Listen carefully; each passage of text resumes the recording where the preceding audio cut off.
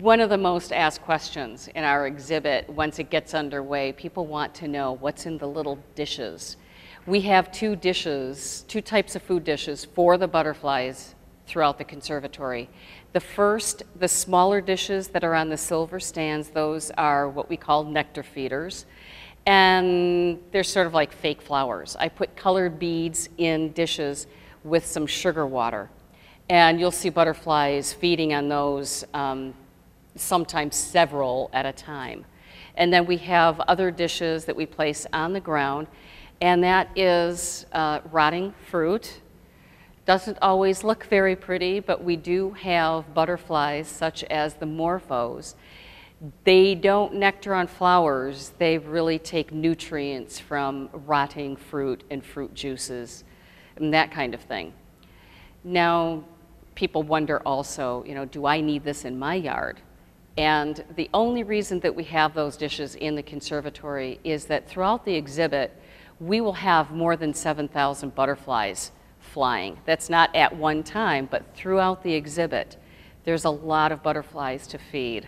So besides the plants that we have in the conservatory, the dishes are a supplemental food.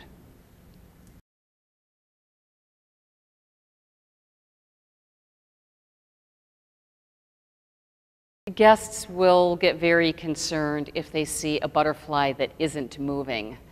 It can be laying on a leaf with its wings open and it's not moving, it's not doing anything. It could be on the pathway and not moving. And I guess it's a natural thing for guests to be concerned. But many times butterflies are still for very specific reasons. They may lay still with wings open.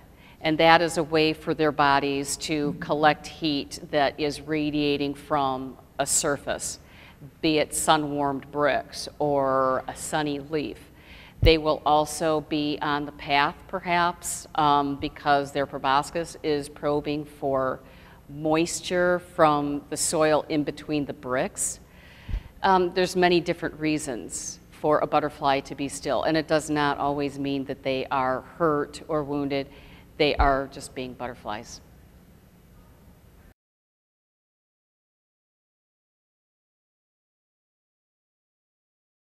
This year's exhibit, we're looking a little bit more at how butterflies fly.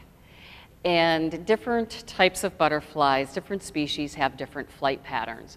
For instance, the morpho, the big blue butterfly that everyone loves, it has a very lazy, gliding type of flight, but when threatened, if it feels that there is a predator or the male butterflies are doing a territorial thing, their flight becomes very erratic, very darting, and you will see flashes of blue.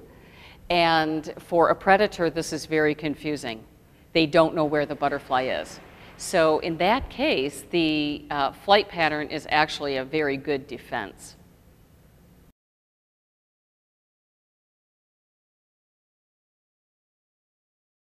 We release butterflies periodically throughout the day, sometimes many times throughout the day. After the butterflies emerge in the emergence area, they will fly to the windows, they will, fly down to the pads. They will be off of their perch. And at that point, staff will go in there and very carefully collect the butterflies and put them in a carrier and bring them out of the bungalow and release them into the conservatory. We have release times posted, and the release area is right in front of the bungalow, nice sunny spot. So guests will be able to see a release and know when the release will be.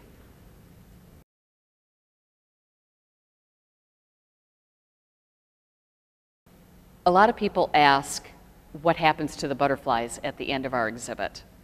I start getting butterflies in February, but I stop getting butterflies in near the end of March, the first week in April. So all those butterflies just live their natural adult life within the conservatory.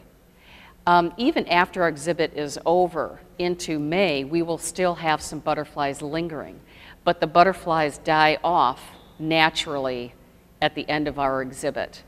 And we wait and open up the conservatory and get out of containment when that last butterfly has expired.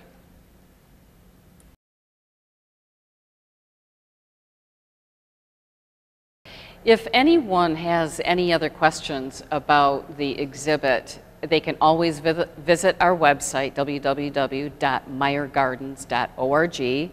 Or if you're in the building, if you are walking through the conservatory and you're watching the butterflies, feel free to ask docents, ask staff. We are always happy to answer any further questions that visitors have.